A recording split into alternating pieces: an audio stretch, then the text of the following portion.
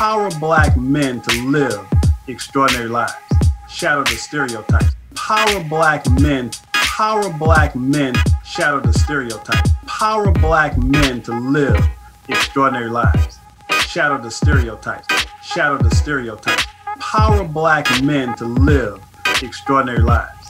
Welcome to Shatter the Stereotypes, where the intention is to empower Black men to live extraordinary lives. This show is based on the simple idea that every Black man is capable of creating inner peace, dynamic health, great relationships, and financial abundance.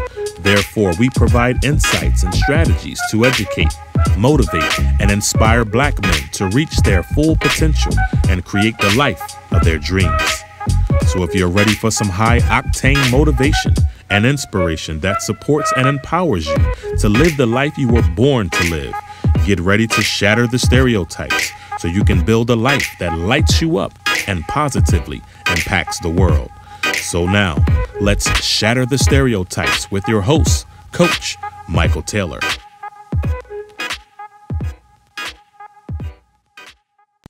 Hello and welcome to Shatter the Stereotypes, where our intention is to empower Black men to live extraordinary lives. You see, there's never been a shortage of Black male role models. There's only been a lack of exposure of those role models. So the intention here is to showcase and highlight Black men who are doing remarkable things in the world. And my guest tonight is a man who is doing just that. His name is Ray Blanchard, and he is a master trainer. He's a coach, he's a therapist, and he's a life architect. He's also the founder of the Launch Your Dream coaching program. So that definitely qualifies as doing remarkable things in the world. So without further ado, let's welcome Ray to the show. Hello, Ray. So glad you could join us. So how you doing tonight? Great, Michael. It's great to see you again. Missed you over the years, my brother. It's been a while, man, but you know, we're connected at the hip, right? The spiritual hip. We're in this transformational process together. So I'm really looking forward to jumping into your work. But before we do, we're going to start off with a few icebreaker questions, okay? Yes, great. All right. So first of all, tell us where you're from and tell us a little bit about growing up. What was that like? Great question. I haven't had anybody ask me that lately. I'm actually from St. Louis. Okay. I grew up prior to that in a small town in Mississippi. And my parents moved to St. Louis in my teenage years. I grew up there and then moved out to Oregon and California, the West Coast, and life took off from there. So funny, someone was asking me about my growing up and where I got some of my values and principles and the things that we teach. And I thought about my mom, and I was relating that to someone. And when I was first growing up, we lived on a farm, a huge farm. You know, my family owned farm, a carryover from the old days of slavery and family inheriting stuff. And in those days, we didn't have bathrooms. We had outhouses. Oh, yeah. And a lot of people probably don't even know what that is.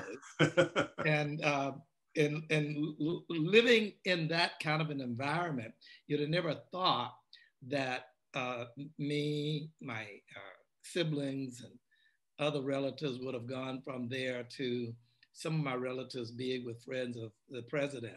And we thought about writing a book from the outhouse to the White House. And, so nice. Maybe that's going to be our book, some of the lessons that Mama taught us. There you go. That take you to the top right now, if you adhere to those. But that's how I grew up. And, in St. Louis area, I grew up in the edge of St. Louis, right near Ferguson. You might have heard of the Michael Brown shooting and sure. death. So I'm familiar with all of that culture, those stomping grounds, and went to a great university there, Washington University.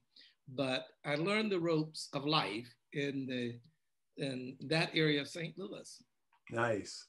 Now, we're going to do some sentence completions, okay? So I just want you to complete these sentences. Number one, I really love to I really love to make a difference with people and watch people grow. Nice. My superpower is? My superpower is being real. Ooh, that's a superpower. That's a superpower. I am proud of? I am proud of my brothers and sisters who have taken on the challenges of life and become successful. People like yourself and a number of other people that I'm really proud of. Life is? Life is full of challenges and opportunities. And it's about taking the opportunities you see in a timely manner. One thing I would like to change about the world is? One thing I would like to change about the world is the way people treat each other and honor each other. And last but not least, the future is? The future is bright with possibilities and innovation and great challenges. The future is very bright. Nice. So now I want to give you an opportunity to introduce yourself professionally. So share with the audience what you do.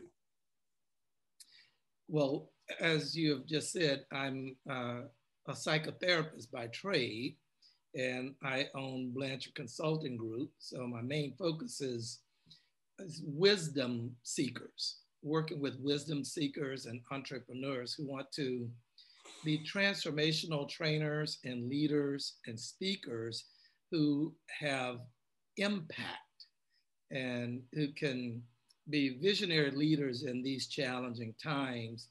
And I'm passionate about human potential, personal growth, and what I call the hero's quest, the hero's journey.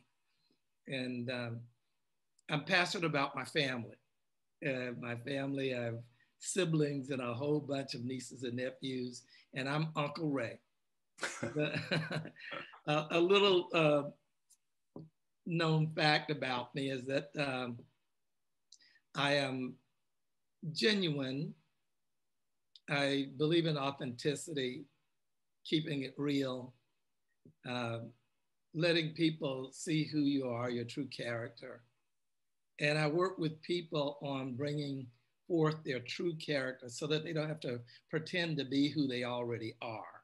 Nice. And let that shine and build their dreams around that, because that's where they get the greatest pop and the greatest mileage. These days, people are dealing with anxiety, and I'm working on the whole concept of resiliency and doing some work around that. Doing some conscious media these days and releasing a new movie called Consider This, a new way of life around the kinds of things that we're going to be talking about now.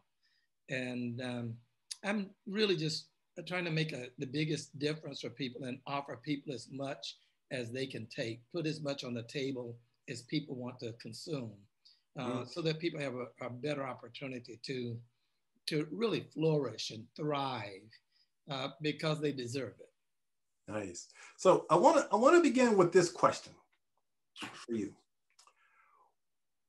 What is your perception of the current condition of the world? How does Ray Blanchard see the world right now? Michael, that's a great question. The world, in my most idyllic view, is the world of compassionate, giving people who really do care about their brothers and sisters, about their neighbors. Idyllic world. But in the everyday world, I'm bothered by the resurgence of racism. I'm bothered by the amount of deaths that we've seen happen in the last couple of weeks, in fact, around race. I'm bothered by people feeling like they need guns and they need to defend themselves and protect themselves, and being walled off and disconnected from people. So I'm really concerned about people's interpretation of themselves in such a way that they live in fear rather than living in love and compassion. So the world I see is a world that is in discontent, but I also simultaneously see a world of loving, compassionate, helping each other. And that's why I spend my life working on win-win strategies and win-win solutions for people. So with that being said, there are some people who are pretty pessimistic about the future, while others are pretty optimistic about the future. So where do you fall on that spectrum between optimism and pessimism for the future in general? Where do you fall? Well, let me keep it real. That some days I wake up, Michael, and I have to talk myself into being inspirational to myself and to other people because of all of the conversations and concerns around me in the social sphere. But I'm an optimistic person. I believe in people deeply. And I believe in the goodness and the greatness of people, the magnificence of people, the God-givenness of people, and the divine nature of people. And I won't rest without endeavoring to bring that forward and to bring people out of the despondency that sometimes people fall into. So I get to talk myself into stepping it up and lifting my head up too. I teach this, so I got to walk the talk. And life these days present to me all kinds of challenges where I got to walk the talk in order to just thrive in these challenging times. Yeah. Now, it's real. Absolutely. So I have come to believe that there are only two things that will cause a person to want to change or transform themselves. Number one is pain. And number two is what I call divine discontent, which is simply an internal feeling that something's just not right in our lives. So I'm curious, what caused you to begin your inner journey of transformation? Was it pain or was it divine discontent? I think it was a little of both, actually. In my early years, I was struggling with science and religion. I grew up as a Christian in a very religious family, but I was going to school and studying science, and I was torn between that paradox of science and religion, and nobody around me could help me answer that question and resolve that.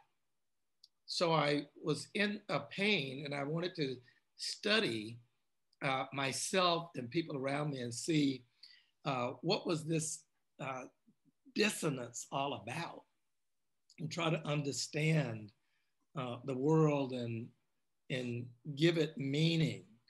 And out of that discontent and that dissonance myself, the pain of that drove me to study more, to pursue more. And I just happened to, fall into the right places at the right time, and people took me under their wings, and which opened up a whole new world for me. And that's when the divine discontent kicked back in which I reconnected with something that I was about, even as a little boy at 7 or 8 years old, of knowing a purpose in life. And I don't know how I knew that, but I knew that. And I tended to, I guess I forgot about it, but as people took me under their wings and started to teach me, that opened back up again. And from that point forward, I could very well say that I stepped into this, what you're calling the divine discontent, what I frame it as my calling and my purpose. and then looking out through those lenses at the world, it became clear to me that the world was a hell no to me. I ain't gonna stand for the way I see things coming down. Hell no. My calling was about doing something about what I saw happening in the world around me. And that drives me to this very day.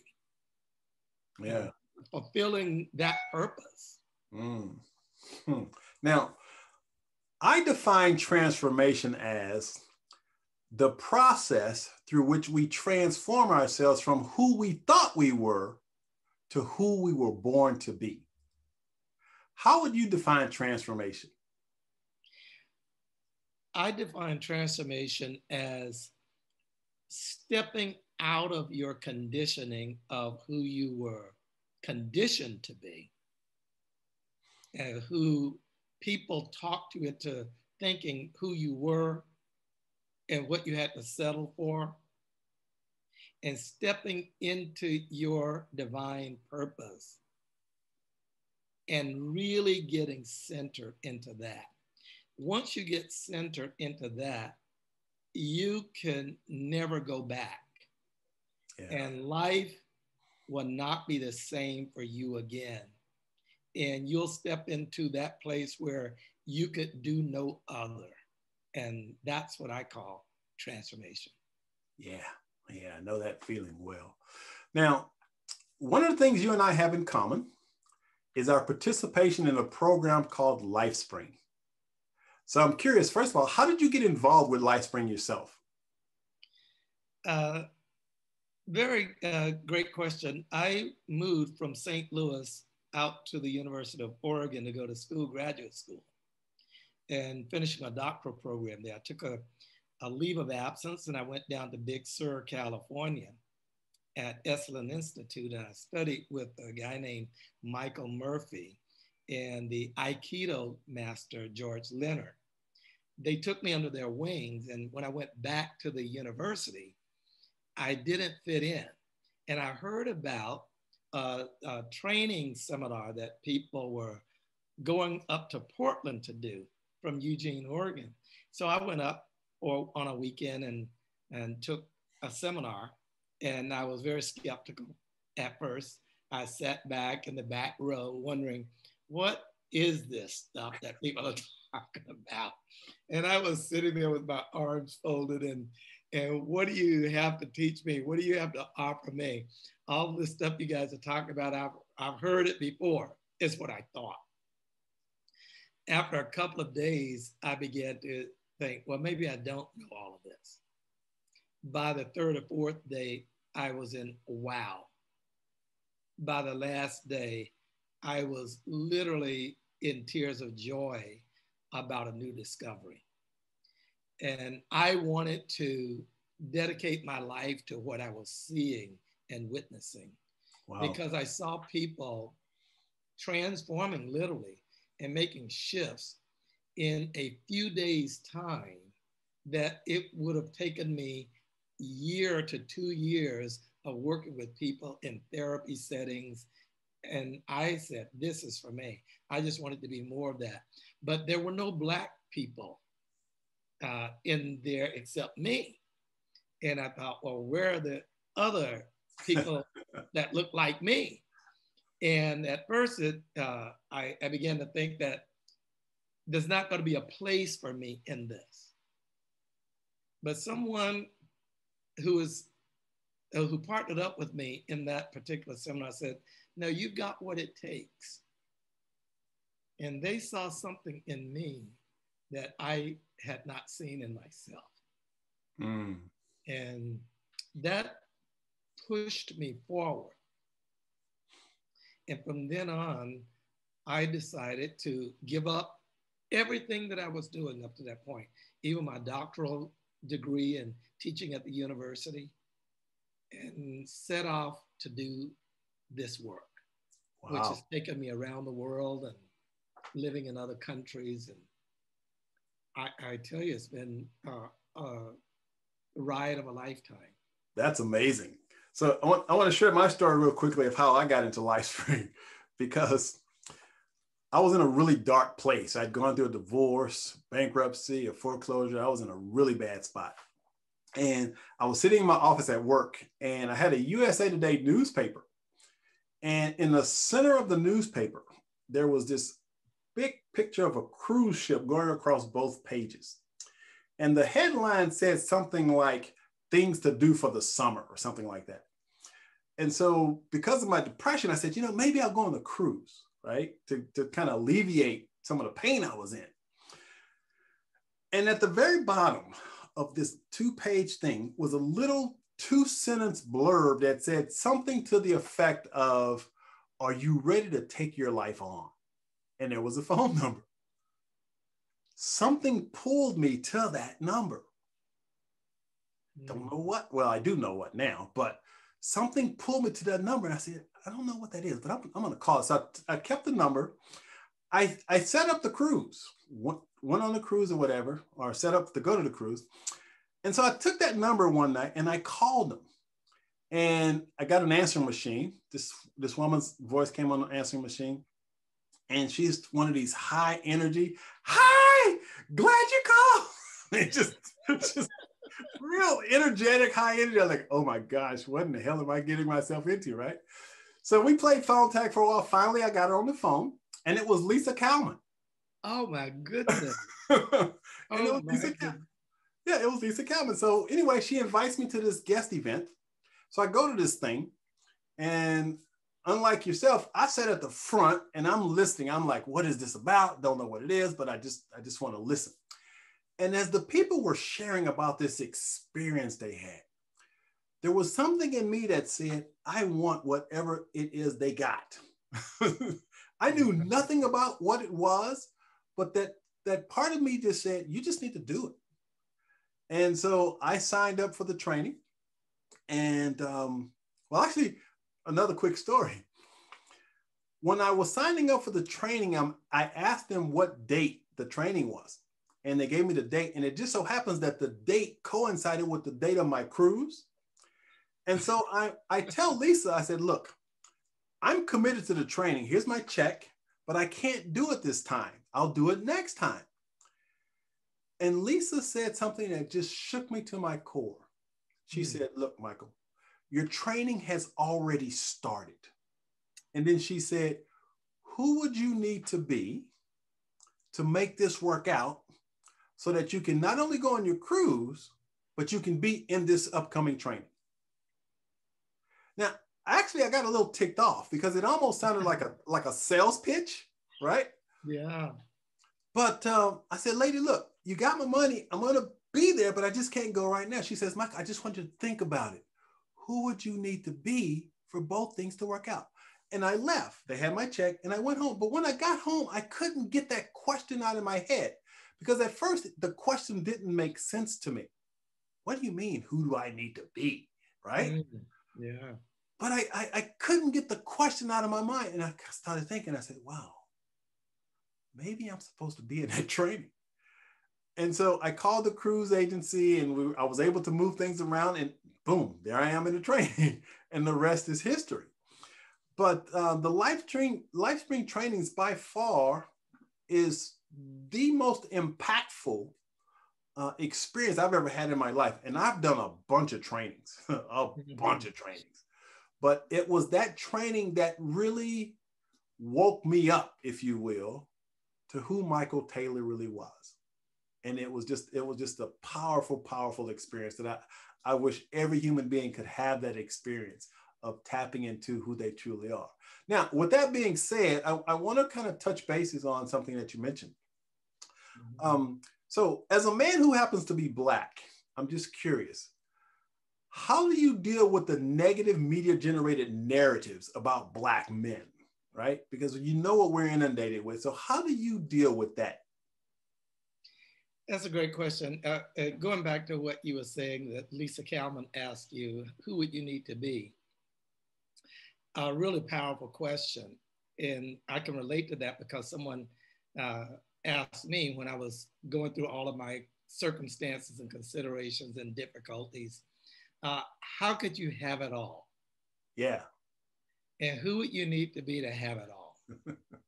That was a powerful question. And I have to say that Lisa Kalman and all the people in those days, they were great enrollers. They were not salespeople, but they were enrollers because they knew how to ask the central questions, the right questions that would get you stirred.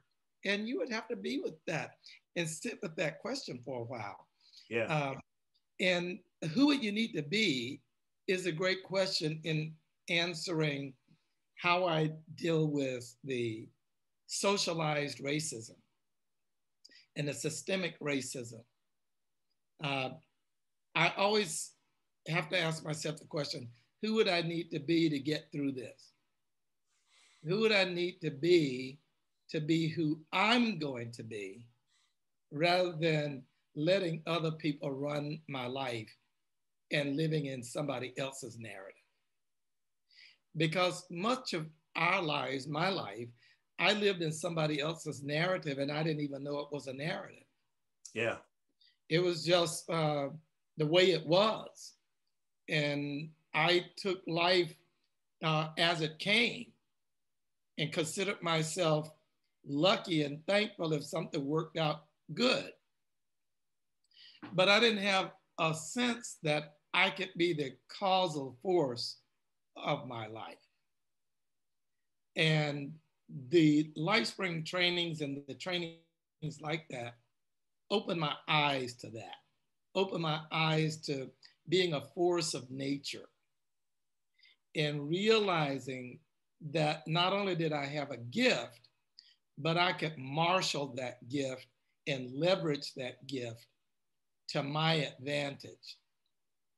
And no matter what people said around me and naysayers about what Black people can do and what Black people can't do, I persisted, because when I stepped into the training arena, this world that you're talking about, as I said, there were no other Black people. I think I was the first one who was stepping up on the big stage doing this kind of work. And when you showed up in the training, I was your trainer, I think. And I can imagine for you what that must have been like. Because when I stepped in the training, there were no Black people, there were no leaders. And when I wanted to be a leader, everybody assumed that I wouldn't be a trainer, but I would be some kind of assistant. They assumed that I would be working in the office or back office somewhere. They assumed that even though I had a PhD, I would not be one of the people who would be one of the leaders and become vice president of that organization and head of training for all trainers. I don't think that was in the cards. And I had to continuously ask myself, who would I need to be and how would I need to show up in order to get to where I know that I want to be? And I think that was a huge question. And the way I dealt with it is I learned very quickly to enroll people, learn enrollment skills. I also learned to make connections. I also learned to make myself accessible and available, and how to connect with a variety of people without selling out. And I'll say that again, how to connect with a lot of people without selling out. Because many people, I would say many Black people, think that if you're gonna connect with a lot of people who are not like you need to sell out something about yourself to connect to them and meet their approval. But how to connect with them without selling out for approval. I think that was the biggest quest that I had. Now, see, because the amazing thing about this story, if you will, is when I did the training, as I mentioned, I was the only Black person in the basic training. And after I did the training, the basic training, I was kind of on the fence about going further. Now, for most of my life, I've been the only Black person, right, in a lot of environments. As a matter of fact, I wrote an entire book called The Cure for Onlyness, a Black man's guide to joy, passion, and purpose. And I talk about, you know, what it's like being the only person of color in certain environments and how to navigate through that. Mm-hmm. But within the LifeSpring community, you know, I'm thinking, do I want to do this thing? And then you show up. And I watched you, and I watched how powerfully you commanded the room. I watched how you showed up. And I went, that's a guy I can follow. This is a guy that I can follow. I want to do what he's doing. Now, unfortunately, I wasn't able to become a LifeSpring trainer, but through seeing you and your example, I simply decided I'll do my own thing. And I became a motivational speaker. I became an author. I became a TV show host, partly because I saw you as the model of who I could become as a Black man. Wow, touched. Because you were honestly, you were the first Black man that I saw in the personal development space that, as you mentioned, didn't sell out. You were just being authentic in who you were. And it resonated. I was like, whoa, that's a guy I want to follow. So that's why I've been so excited and wanting to have you on the platform to say, number one, thank you for how you show up in the world, because it inspired me. It inspired me. So thank you for that. Wow. So that completes a circle for me. Yeah, isn't that amazing? Yeah, you know, it comes full circle, and now you're interviewing me and I'm on your show. But, you know, I guess every one of us who are in this work, I think I speak to you as well. The legacy you want to leave is someone taking up where you left off, or someone following in your footsteps that validates what you were up to. Yeah. That lets you know that what you were up to was worthwhile and it wasn't a loss. Because you can get lost in the noise and confusion of things and question yourself. But when somebody else takes it up and takes it further, that's when it validates that your life was well lived. So absolutely.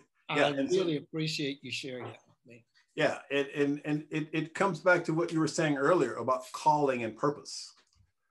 So I recognize that you gave me the inspiration to follow, connect with, and become my calling, become who I was meant to be. So you're leading by example. Now, with that being said, one of the lessons that I learned in LifeSpring that was so powerful for me was this whole concept called the drift, and how the drift is a metaphor for society. So talk a little bit about that. Share with the audience that metaphor and why it's so powerful. You know, it's so funny. We're right here in the midst of that ship being stuck in the Suez Canal. And I was in a conversation only a week ago with a couple of philosophers talking about this concept of the drift, and they had not heard it expressed that way before. And bless their hearts, they want to do great things. They want to make a difference with this kind of work that you and I are talking about. And they brought up the question about how are we going to change society? How are we going to change to have more diversity, equity, and inclusion and social justice? How are we going to turn that around? And I brought up the subject. I said, well, that's like trying to turn a big ship of state that's out in the ocean and you're just a swimmer paddling beside this big ship of state, trying to turn this whole ship of state by just your effort in the ocean. Literally impossible. And I say that to say, we're in this drift, this slipstream of consciousness, this way of being, this way of understanding, that is like a drift in the water. And this whole ship of state is cruising right along in that direction. And the drift that we're in is kind of like a collective consciousness. For instance, there's a narrative or a drift about who it is to be a man, what it is to be a woman, what it is to be a human being, what it is to be Black, what it is to be poor, what it is to be wealthy. There's an understanding that's below the surface that is not obvious to us. That's like the deep slipstream, the deep current that's going on. So that's like the drift is going on. It was going on before you got here. It might not have been as obvious. And you just were born into it. You just stepped into it and you just started going in that direction because the forces were driving in that direction. So we're in that force and we struggle to try to not be in that force, but we don't know how to get out of it because it's so powerful. And I call it the collective consciousness. In another word, the drift. There's a drift going on. So how do you shift the drift? How do you flip the script? How do you do that? I would say that you need to learn how to take a stand in the middle of the drift without trying to fight the drift. Because fighting the drift, you just get sucked into the current. And you can't fight it. You've heard the expression, what you resist persists. You try to resist it, you get sucked right into it. But you can't push the river, it flows by itself. So as you could flow with the river and get out of the resistance, then you can elevate yourself to a place called not related to the drift, but you can start to have a vision for a possibility, not in contradiction to what's going on, not in contradiction to the drift, but have a vision of possibility that's literally independent, that's connected to your calling, connected to who you are, and then take a stand for that. And as you take a stand for that, you're already bucking the drift without trying to buck the drift. Yeah. It's amazing because when I did the training, the basic, and they were talking about that concept, and I'll never forget, I went home and I couldn't stop thinking about it because what I realized was that I was so stuck in this societal drift saying I was supposed to have the house, the wife, the 2.5 kids and all of that, and I would be happy. Well, I had done all of that and I was absolutely miserable. I was absolutely miserable. So within the context of LifeSpring and the whole idea of me being willing to take a stand for my life and not just go with the flow, but to figure out what it was that Michael Taylor was really all about. Who am I? I was like, wow. I mean, it was profound. It was life-changing. Now, with that being said, another lesson that I learned in LifeSpring that I want you to speak on is this whole idea of being 100% responsible for your lives turning out the way you wanted to versus being a victim. Can you talk a little bit about the power of taking responsibility for your life? Yeah, that's a good connection, segue from the drift, because the drift in a way sets you up to be a victim. have you ever, and most people who are listening, have you ever had the experience of that? You're trying your best, you're spinning your wheels and ending up in the same place. How you try to get somewhere and you end up in the same place where you started. You try to succeed and you're still just mediocre, still just getting by. So no matter how much your efforts, you're still just getting by.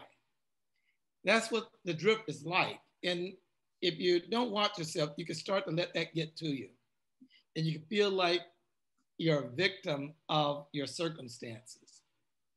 And your circumstances then tend to dictate who you are, what you could do. And then if you ever want to do something else, you then start to ask your circumstances. You know, is it all right that I do this? Do I have what it takes to do that? Do I have permission to go where I want to go? Do what I want to do? And you start consulting your circumstances for everything. So in a way, your circumstances are still the dominating force of your life. Now, when we talk about responsibility, most people don't want to take responsibility because of their understanding of responsibility. See, we grow up, most of us grew up in the understanding of responsibility is that it's a burden. Responsibility is I'm to blame for something, or it's heavy, or it's, you know, I take credit for it if I'm responsible, or blame, or shame and guilt. So responsibility become like a yoke or burden, and it doesn't work for people. So what I'd like to have people think about, an analogy, is like you think about a billiard table, and all the balls on the table represent events of your life. And some people say, well, I'm responsible for that one, but I'm a victim of that one. And I'm responsible for that one, but not that one. And so responsibility becomes this selective thing, and it's about the events of your life. But I then want to coach people to, well, responsibility is not even about the balls on the table. It's not even about the events. It's about the table itself. Ooh, wow. What holds everything. So you can be responsible as a way of being, not a responsible for this or for that. It's like in your nature, be responsible as a way of being. When I got that, it altered my life because I grew up in the South where people burned crosses on our yard. I grew up in St. Louis where there were not many opportunities for getting bank loans or living in neighborhoods and so forth and so on. So I grew up in that and racism. And I didn't feel like I was responsible for any of it. I had a good story that said that I'm a victim of all of it.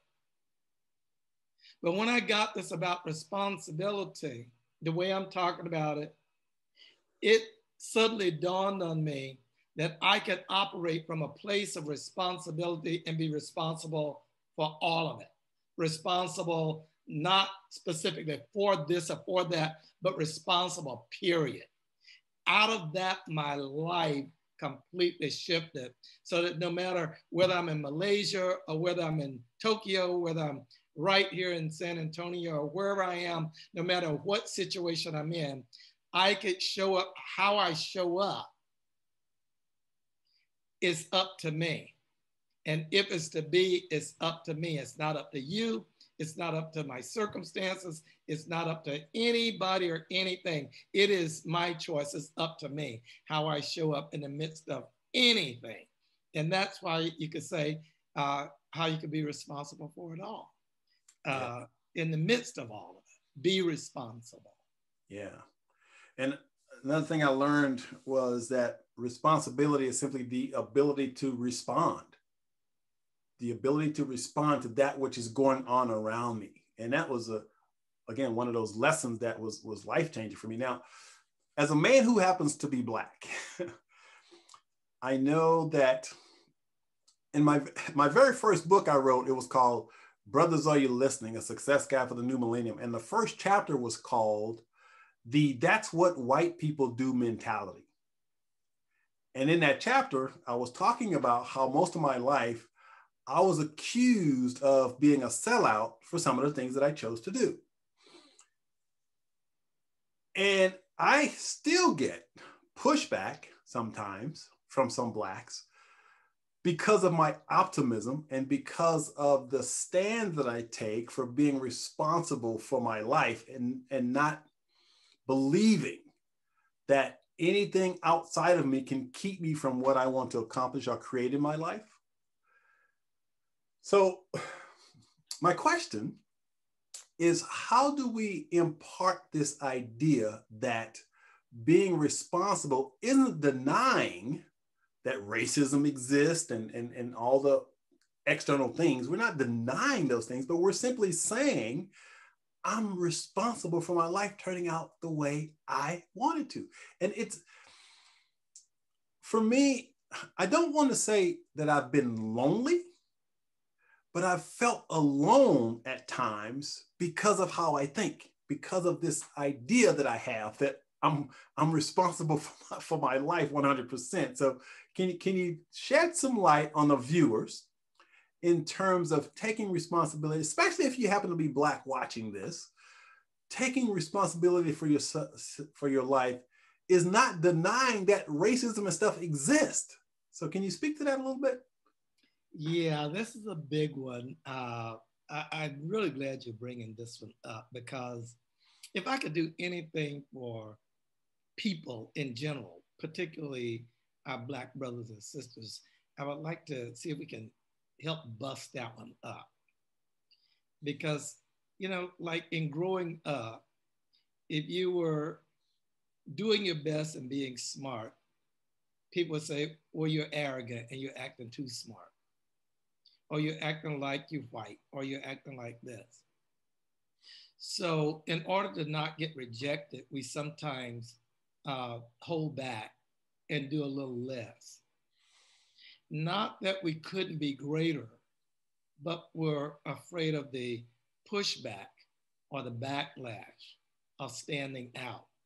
There are too many of our young boys and girls and Black people whose dreams have been eclipsed and whose success have been undermined and been told that you dream too big and that you want too much, or you're not like us, or you are leaving your peoples. And if you really go for it and achieve that much, you've left home, you've left your people. And who do you think you are now? And you're not like us anymore, or you don't talk like us anymore, or you're talking all those concepts that white people talk or other people talk. You're not talking like us right now. I think that whole litany of conversation has gotten in our way and really gotten to us in our soul, and where we be less than, and we play less than who we can be. I want to connect that back to victim and responsibility again, and to say this. It's who you're being, not just what you're doing. Because we become do monsters. We do and do and do and do and think that's the name of the game. That is half of the game. The rest of the game is who you're being underneath it all. You've heard the expression that a context is more powerful than the content. Mm-hmm. Because the context dictates what content can exist. It's like a desert is a context, and it dictates what can live there. Like a willow cannot live there because the environment, the context is not conducive to willows. And a rainforest is a context, and it's very powerful. It dictates what can live there. A cactus cannot live there because it is a context that doesn't support that content. So when you think about the content like poverty, content like failure, content like disappointment, it is not that you're not trying, it's the context that is creating that content. And that context is something that is not only external to us like an environment, outer environment, that context is our inner environment for ourselves personally. So shifting that context allows us to dictate what content can be there. So for all of the people who get worried about who are going to criticize you, who is going to judge you, who's going to push back on you, by shifting your inner conversation, like you say, shift your mind, you shift your life, shift your energy, you shift your life, shift your being, you shift your life. By shifting that, you dictate then what content and who show up around you. Yes. And that alters your life because you dictate who show up in your world. Now, I just want to say to all of the people who have lived a little less than who you can be in order to satisfy and to belong, you're cheating yourself. Like 3 of the biggest things that must give people fulfillment is, one is a sense of identity. Who am I really, like you started to ask? Second is a sense of belonging. We need to belong. And a third is a connection with community. So we need to endeavor to find out more about who we are, be in a connection with people of like mind so that you can have a sense of belonging, and have a connection with a tribe, a group of people that are of a growth mindset. Yeah. That will allow you to thrive. For all of you who have really had trouble with that, you will get a lot of support, but it's not always easy. You got to take that first step, to take a risk, to step out there and look different. And don't be afraid to look different. All great people have been willing to look different and to be different. And so don't be afraid to be different. Absolutely. And one thing that I've always adhered to is sometimes you have to be willing to disappoint another in order to be true to yourself. Absolutely. You got to be willing. Like, you gotta, like Fritz Perls used to say, I didn't come into this world to live up to your expectations or to make you happy. Yeah. You came into this world to live your purpose, your vision, your dreams. And if by chance we meet, that's good. If by chance I make you happy, you make me happy, that's great. But if I don't, then so be it. And you've got to be willing to pay the price in order not to pay the price. Mm-hmm. I'll say that again. You got to be willing to pay the price in order not to pay the price. Because if you're not willing to pay the price now, you'll pay later, and you'll pay with interest. So. Absolutely. So another thing I want you to touch on real quick. Time flies when you're having fun. Are you okay with time? Right? Oh yeah, I'm good. Okay, good. This is juicy. I love doing this. So I want you to touch base on the importance of having a vision. Now, I've always been a goal setter, writing down my goals, and it's amazing how few people are willing to even create a vision for themselves. Can you talk a little bit about the importance of having a vision? Yeah, I like to talk about that because goals and visions are not the same thing. You know, I do this piece on launch your dream, design your dream, and launch your dream workshop. And I get into that a lot. First of all, I would say that if you want to have the secret key here, it starts with a purpose. Okay. Purpose then allows you to have vision. And then you line your actions up with that. you'll be successful. So purpose is your reason for being, what gives meaning to your life, the reason you're here, what your life is all about and was meant to be. If you have the courage to step into that and sacrifice a few little conveniences and ask yourself that big question and take a risk to step into it, then you can then become a visionary. You can begin to see what's possible. And then you begin to see what others don't see. Mm. And then you can set goals, milestones along the way. And I want to differentiate vision from goals, because many people think that vision is just a big goal. And other goals are just smaller goals. That's not the way it is. Okay. Goals are like results. They're like measures. You get to that certain place. Vision is not a goal. It's what drives you in life, the vision of possibility.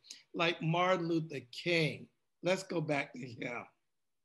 He was a visionary. He had a vision that may not even get accomplished in his lifetime, but it was worth giving his life to. A vision of possibility that may not even happen in his lifetime. So Martin Luther King didn't say, I have a goal. He said, I have a dream. I have a dream of a bigger possibility. Little black girls, little white girls holding hands, or something unprecedented, maybe even beyond his lifetime, but that gave him juice, that could match up to what the purpose of his life was about. A dream or vision that matched up to his deeper purpose, that give your life over to that and let it drive you and let it inspire you. And then set some measurements along the way, some goals along the way. Like Martin Luther King did, he set some goals for voter registration and things like that. So set some goals along the way that would help you manifest the vision. And even if it doesn't happen in your lifetime, it was worth living. And maybe somebody else can take it up from there. But it gives you juice. So don't be afraid to dream. Yeah. Dream big. Yeah. Go big. So what distinction would you make between a purpose and a vision? They are so closely related that it's almost difficult to distinguish them. But to just speak into it a little bit, a purpose is your God's calling. A purpose is your reason to be on the planet. What you're here to fulfill. And you may not know that. You might have to do a little searching, a little soul searching. And if you can't find it, make up one.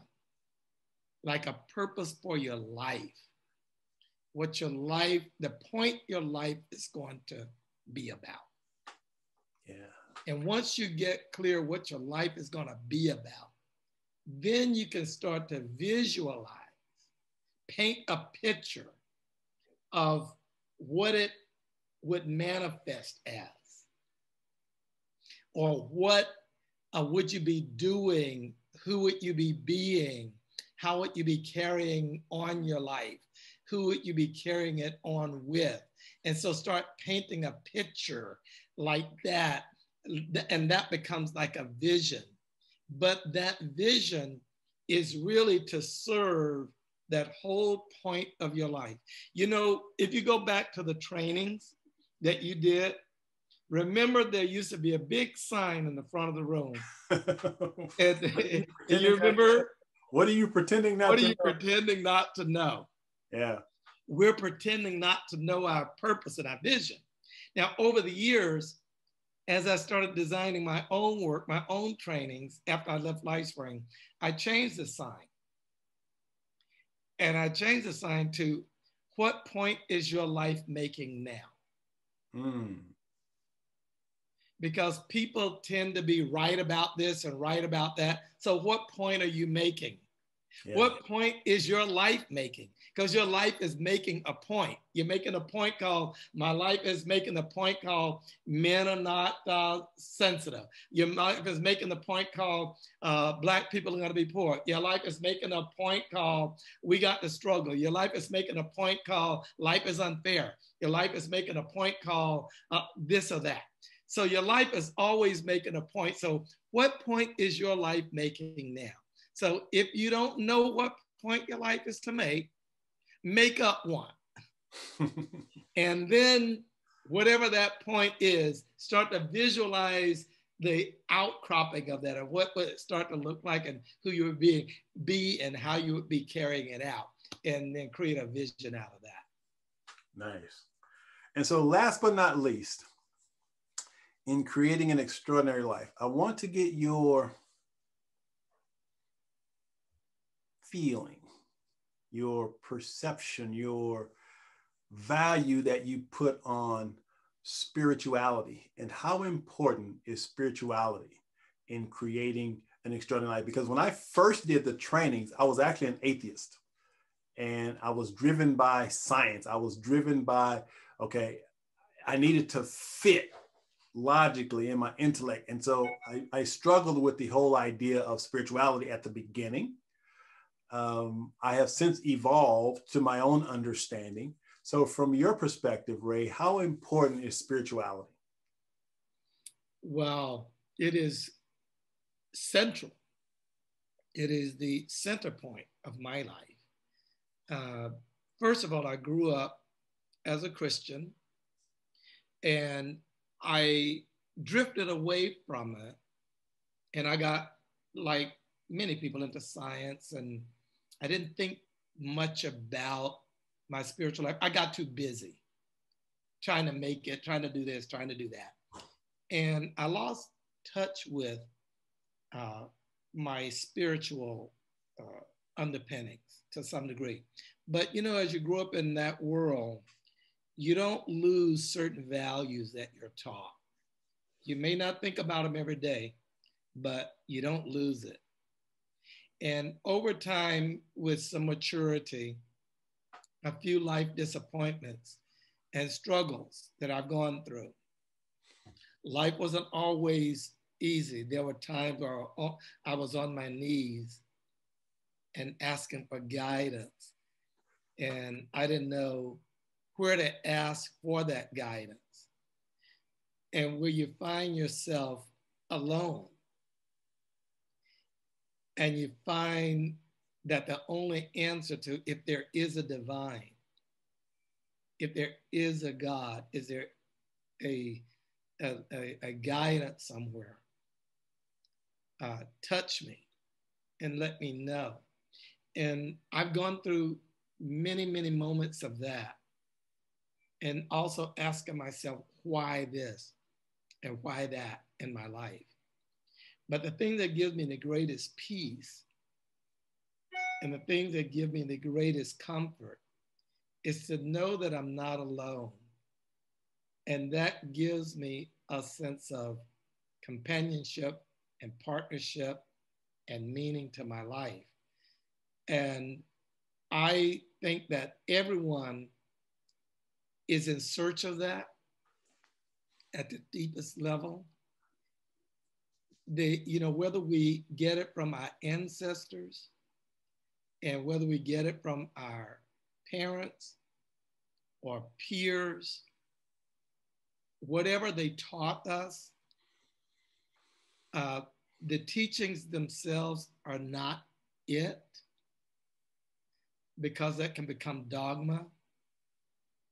But if you could get to the center of your deeper question of what am I about, who are we, I think you will get to a sense of there's a divine purpose to it all, and a divine essence of it all, no matter what you choose to call it. And I'm not trying to preach it, what anyone should call it, but don't ignore it, because without it, your life is lost. Yeah. And yeah. there's no rudder. There's no North Star or compass. And I think that's what we're all about, is being true to that.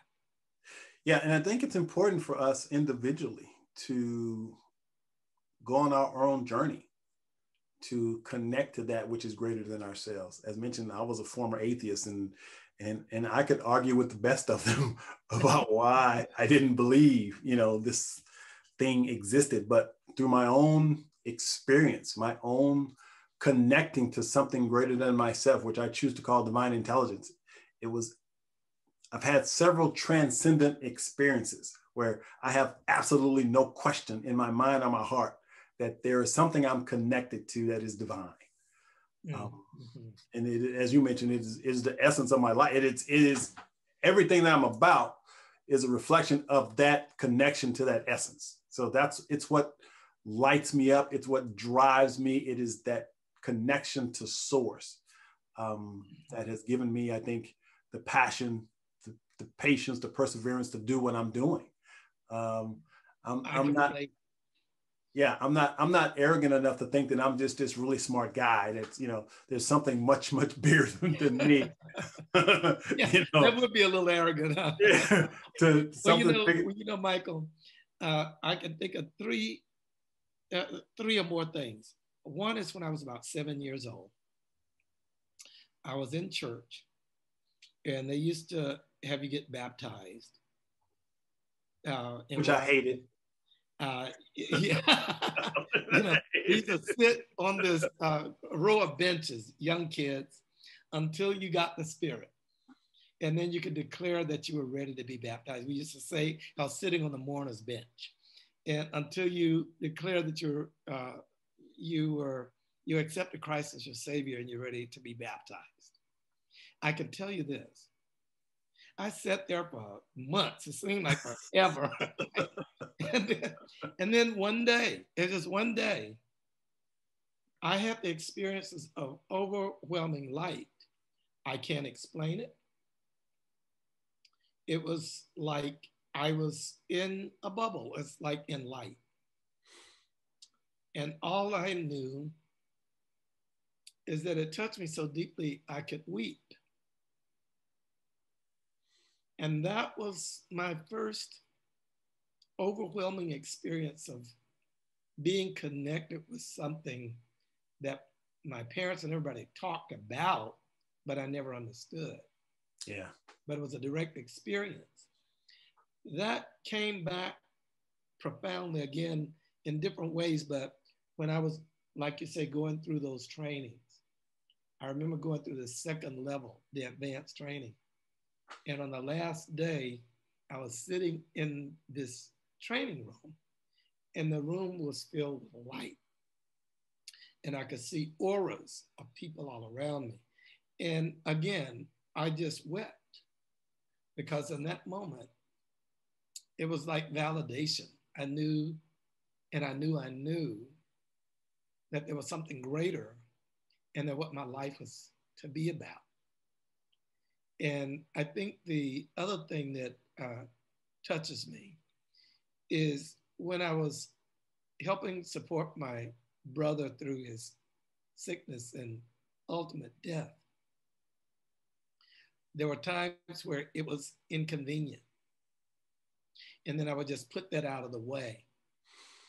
And then after a while, there was this almost a calm silence of gratefulness, of thankfulness, gratitude, to not have it be about me, but to the gratitude of just being there for another person or something beyond myself.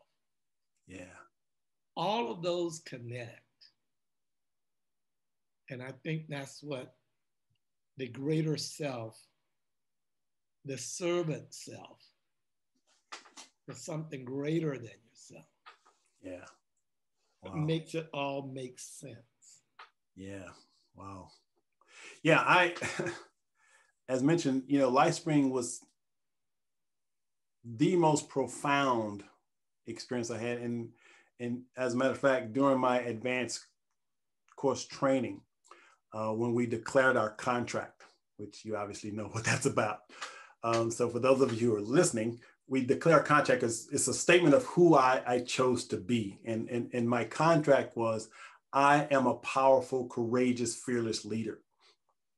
But there's a process that we had to go through, which I can't disclose. But during this process, when I made that declaration, I was surrounded by friends and participants in this training. But when I said it, everyone that was around me told me this afterwards, that when I said it, my voice changed. And they said my body literally got hot to the touch. And there was this experience, this energy in me that just sort of, it wasn't Michael that was saying this. It was this energy that said, I am, and this power just came out of me. It's like, whoa, it was so profound. And in that moment, I was touched by something. Okay, you can call it whatever you want to call it, but that was a divine energy that permeated my being, and it expressed itself in its fullest, whatever.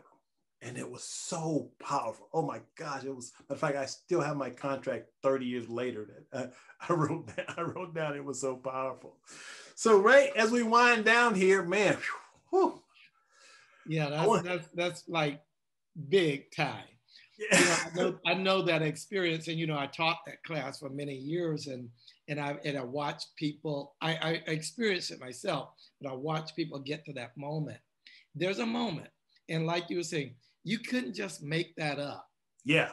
You couldn't just. Of course, those are words that anybody knows, but they didn't all come together perfectly, align with what you were going through and experiencing at the moment, at the right timing, as when it really came to you. It's like we learned first there was the Word, and the Word was with Him, and the Word was Him.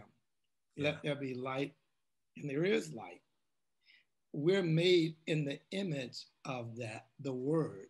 So we have the ability to step into a space and be the Word of our own very being. Yes. And that's in the alignment with the divine being. In a way, we're the mouthpiece saying it, but it is not just the mouthpiece saying it. It is the divine saying it with us and through us. When all the elements align up perfectly right. Yeah. And then it is beyond yourself.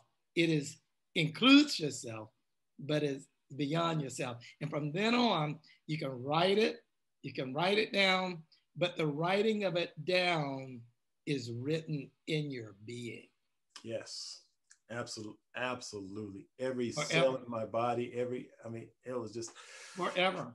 Oh yeah, so transformational. So now I want to, because we've kind of summarized in this conversation the keys to creating an extraordinary life. And notice I didn't put a number like there's 5 keys, there's 10 keys, because I think there's an infinite amount of keys that you can access to create an extraordinary life. But we shared some information and some insights that I hope can inspire you to, first of all, recognize that it's possible for you to create an extraordinary life.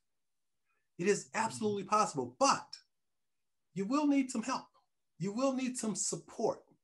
And programs like we mentioned, LifeSpring, of course, Ray, I want you to share some of the offerings that you have that can support people in transforming themselves. So share some of the things that you do.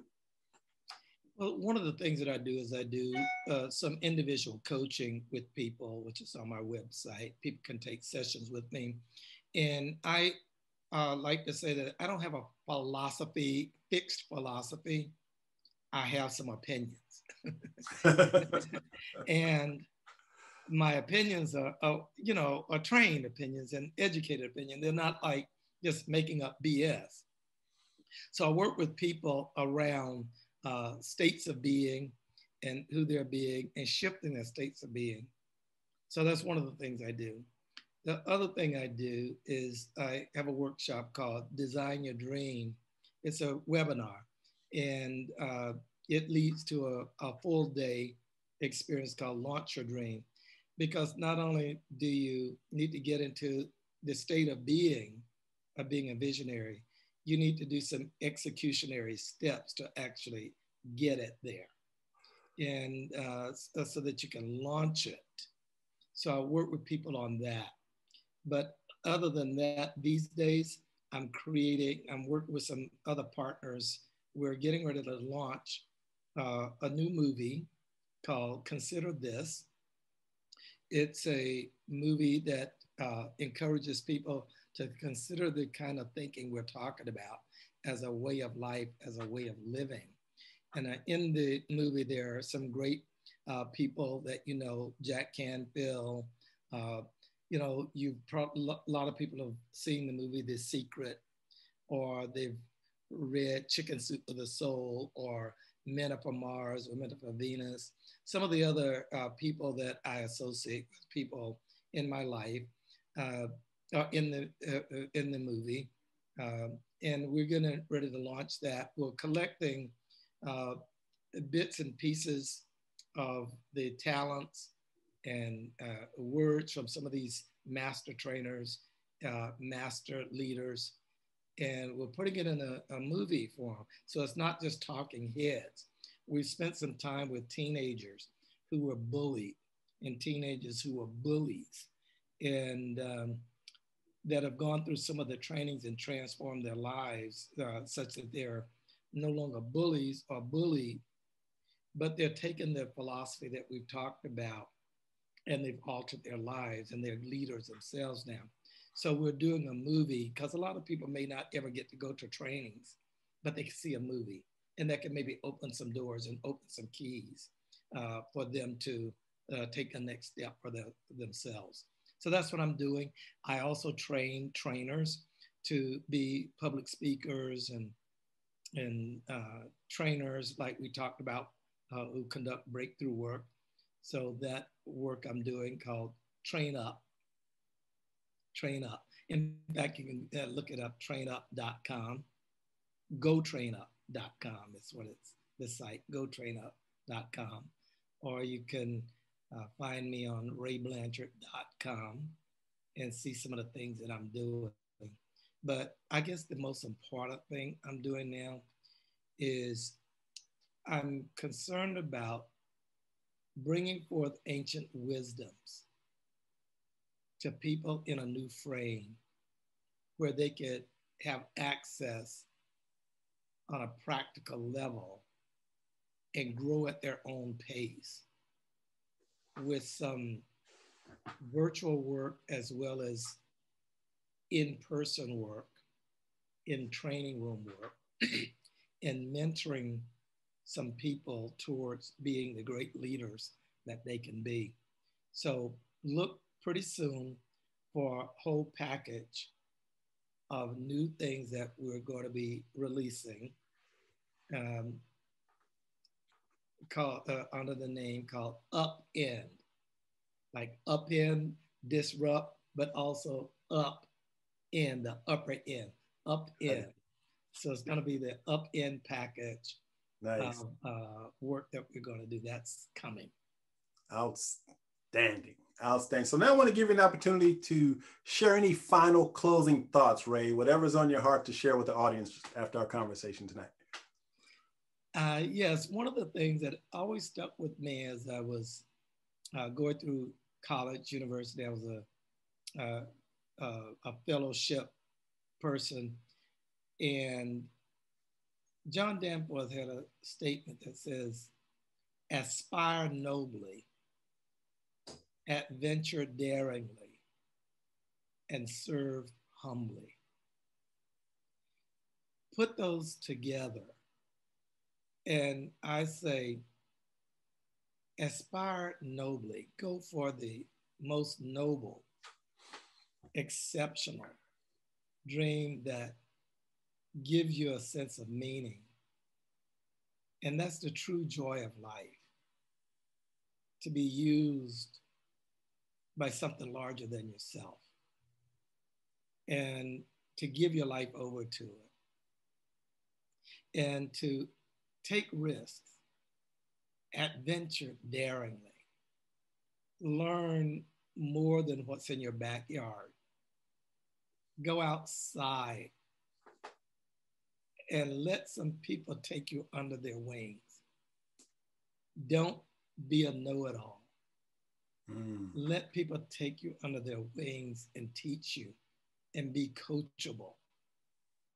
Be a learner, a continuous learner and coachable. Allow people who know far more than you to help mold you, and do it with grace and graciousness, and come back around and give it away and serve with humility, and know that it's not just you and you can't do it alone. Absolutely. Absolutely. Well, Ray, I can't express in words, man, how joyful I feel right now. Again, I don't believe in accidents. Everything happens for a reason. And as you mentioned, we've kind of circled back around to reconnect. But like I said, you have been a contribution to my life. So I just want to say thank you for leading and for opening that door and for challenging me, to decide who I wanted to be and to take a stand in the world. So it is my absolute honor and privilege to be connected with you. Deeply grateful. I am grateful for the connection, to be invited to share. I'm getting to this part of my career now that I'm not going to be jumping on airplanes every day to go train like I used to. But I hope to impart some of what I've learned to people who can take it and do something with it. And it's just my deepest desire to give it away and give as much as I can away. And I'm so proud of what you're doing and taking the commitment to make the biggest differences as possible for as many people as possible. I just sincerely thank you and acknowledge you and honor you for what you're up to. And anyone who's listening to this man is a believer. This man is doing it from his heart. Open yourself to what he has to share with you and take it sincerely.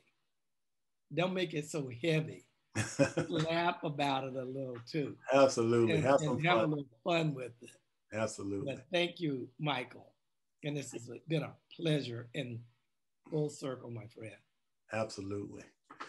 Well, again, I want to close with a simple quote. This is the quote that's been driving me for the past 30 years, and it's simple. It says, "I will do today what others won't, so I can do tomorrow what others can't." Think about that. So thank you, Ray. We appreciate you, man. We'll definitely be in touch because we're just getting warmed up, my friend. We're just getting warmed up. All right, we'll see you guys next episode. Take care. Thank you.